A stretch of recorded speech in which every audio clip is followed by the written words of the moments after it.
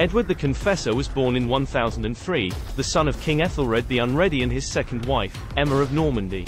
Edward and his family fled to Normandy in 1013 after Sweyn Forkbeard invaded England and deposed Edward's father.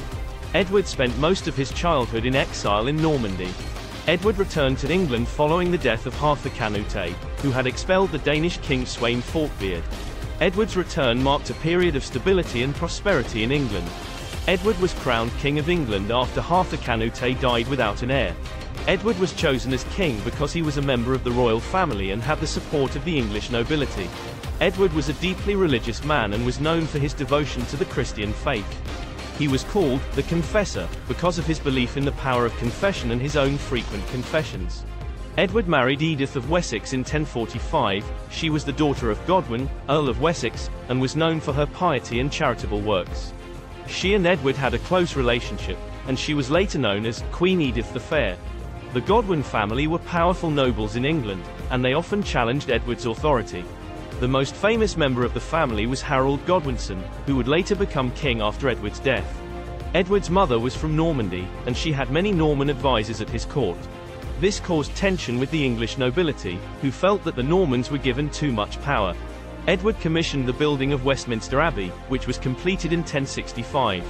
The Abbey became one of the most important religious and political institutions in England, and many English monarchs were crowned there. Harold Godwinson was married to Edward's sister, and they had a close relationship. Harold was a powerful noble and was instrumental in maintaining Edward's authority. Edward's health was poor for much of his life, and he suffered from a painful abdominal ailment that caused him great discomfort. He died of this ailment, or from a stroke or heart attack in 1066. Edward and Edith had no children, and there was uncertainty about who would succeed him as king. There were several potential claimants to the throne, including Harold Godwinson, William of Normandy, and Edgar the Etheling, and it is said that Edward named William as his successor on his deathbed. Edward was known for his piety and his generosity to the poor. He founded several charitable institutions, which provided care for the sick and the poor.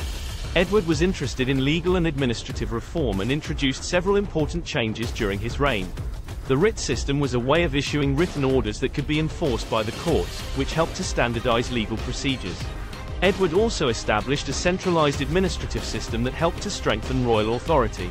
Edward was a patron of the arts and encouraged the development of literature and music in England. He was particularly fond of the works of the Benedictine monk Alfric, who wrote in both Old English and Latin. Edward's reign was marked by a period of relative peace and prosperity in England.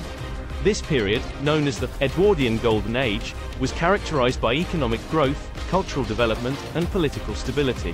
Edward's reliance on Norman advisors and his close relationship with the Norman nobility caused tension with the English nobility, particularly the powerful Godwin family. This tension would have important consequences for the succession to the throne after Edward's death. Edward's death in January 1066 led to a succession crisis, as several claimants vied for the throne. Harold Godwinson, who had been named Edward's successor, was challenged by William of Normandy and Edgar the Etheling. The succession crisis that followed Edward's death ultimately led to the Norman conquest of England. William of Normandy invaded England and defeated Harold Godwinson at the Battle of Hastings in October 1066, marking the beginning of a new era in English history. King Edward the Confessor reigned from 1042 to 1066 and was known for his piety, legal and administrative reforms, and support for the arts. His reign was characterized by relative peace and prosperity in England, but his close relationship with the Norman nobility caused tension with the English nobility, particularly the powerful Godwin family.